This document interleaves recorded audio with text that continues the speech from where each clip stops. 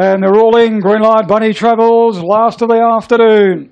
Favourite in the pink, we're set, ready, racing now. Monster Storm accelerated out very quickly over Jess's Princess and Emma's Way. Oh, followed by Argo Alley, plunged to the outside, Repudiate. Next Zero for Dino and Dragon's Fury, but Monster Storm is flying on the corner. Turns 8 in front of Jess's Princess, Argo Alley. They were followed then by Plundered, but Monster Storm, the good thing of this millennium, gets home. Monster Storm beat Argo Alley and Plundered. Fourth home is tied, Zero for Dino and Jess's Princess is there. They were followed then by Dragon's Fury, and Repudiate was one of the last in. Argo Alley ahead of him. Time record around 20 seconds even.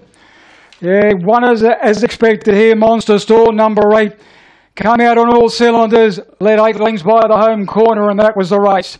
Number 3, Argo Alley, which I think I might have called twice on the run on, but it has run second, and 5 Plundered officially third. 2 Jess's Princess has run fourth. 8, 3, 5 and 2. Monster Storm, Elite State, Monster Heart, Lewis Galea, the owner trainer. Number 3, Argo Alley, second, Ruth Maddie. Number 5, Plundered third, Robert Blakely. Number 2, Jess's Princess fourth. 5 1/4 by 3 1/4 the margins. 5 1/4, 3 1/4, 6:39 the first split. 20 seconds even was the overall. Run home at 13:71. And the winner at 1:40 and 1:10 on the last.